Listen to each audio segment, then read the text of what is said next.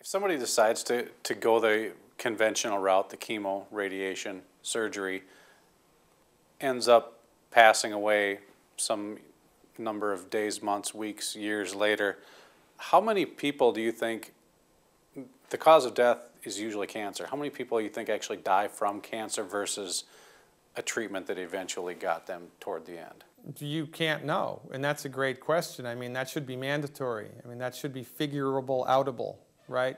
That should be part of the death certificate. It should be part of the process, but it's not. You know, I also think that whenever there's an automobile accident, the police should question the people involved with the accident. What prescription medications are you taking? Because prescription medications make you feel and act funny. They do, even at appropriate dosages. But this is an undiscovered statistic because nobody wants to look at it. And, you know, I'm of the opinion that chemotherapy kills just as many people as cancer does. Well, I had a patient in Rhode Island. She had rectal cancer, and she went for conventional treatment. She also did nutritional support, right? And they botched the radiation that they gave her.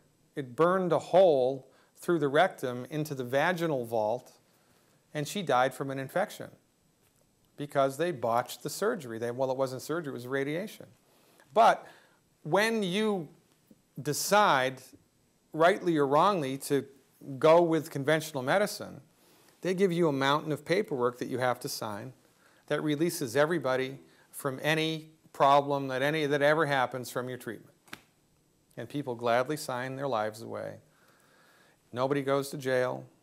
There's no consequences, and that's why this juggernaut continues to roll down the road, because there's no consequences for the MD, and there needs to be.